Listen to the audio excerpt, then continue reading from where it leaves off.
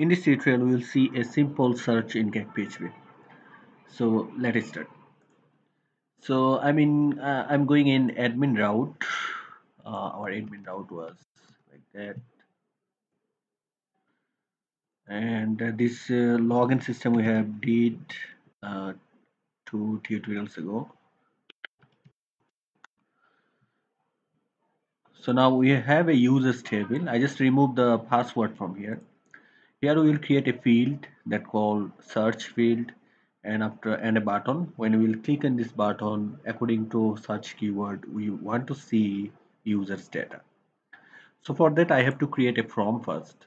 So I'm going in template and in my prefix folder admin, and there is a folder called users, and I'm opening index.php.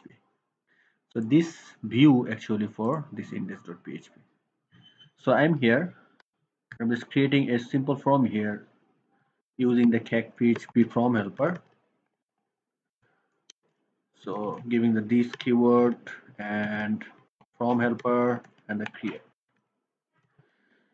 and I'm just copy and paste it 4 times, 3 times, and given here the method called int. This is for the from int, and the third one I'm giving a submit method, and it will create a button for us, and second one will be control. So this control actually for the field. So if we give a field name example key, and after save and reload, we will see a field and a submit button. And if you want to change this key, that means field name or level name, then you have to just write like this. I'm just giving a custom level field name. This that will be like search, and after save, if you go and reload again, you will see something like that. So now the next work that we have to do, if you just write any keyword in here and after submit, we are seeing nothing is happening. So I'm just going to mention it that we will send a get request from this from. So here at first I'm just typing null. That means we will submit this request in the same action in same controller. And then here I am just mentioning that the type, that means request type, will be get. Then after save, if you go and reload your page and submit your from, then you will see that key p2cms now in here. That means we are not able to see it in our query string. So another thing that I think you have noticed, if you just give any keyword in here and after submit, it actually disappeared from here, but you were able to see it in here. So we have to keep this value in here. So for that, I'm going in my field, and here I'm giving the value, and this value will be this request,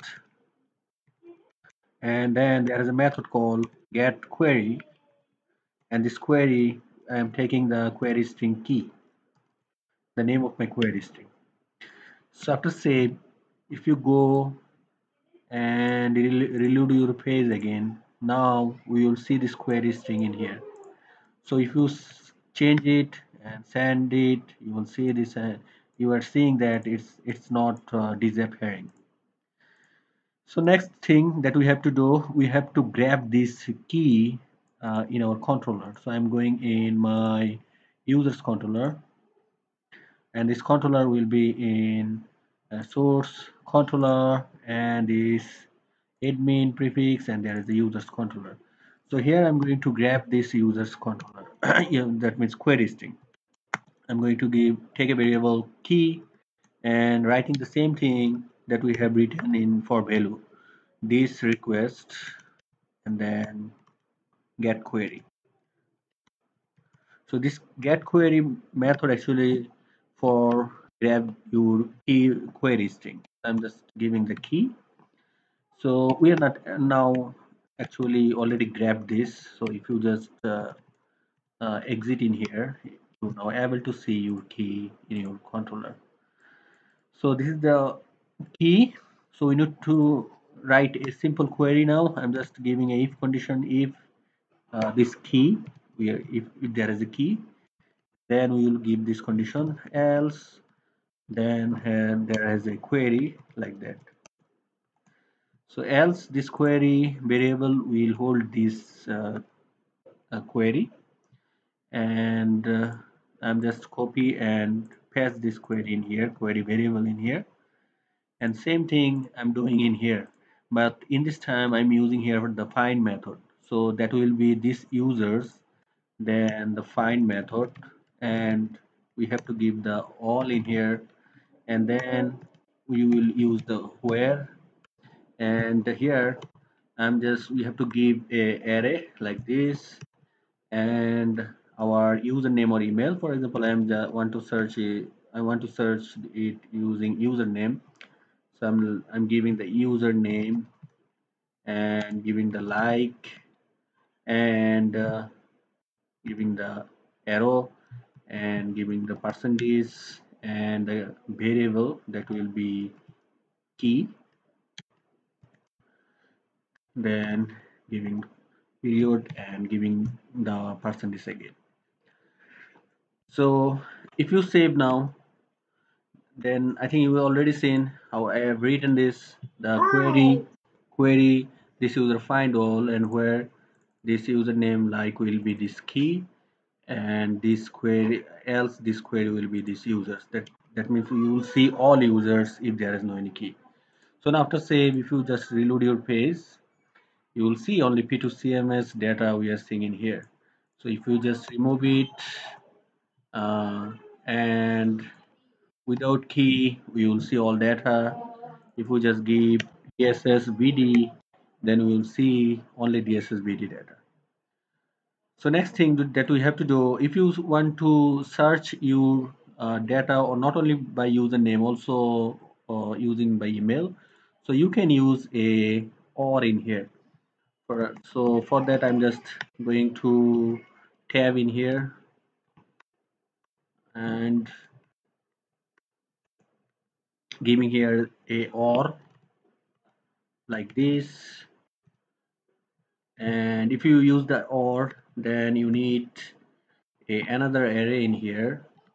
So I'm just giving this array and giving here a comma, and then copy this line and paste it in here. And in this time I'm changing it called email.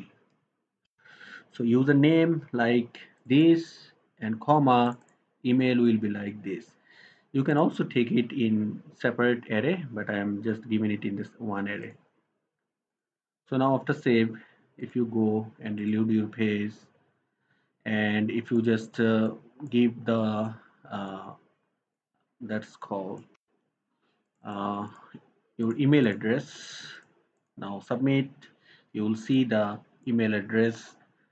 And if you want to see the query, I'm just going in my SQL log, you will see that how it has worked. Select, and there is the where that actually work user, and also with the username.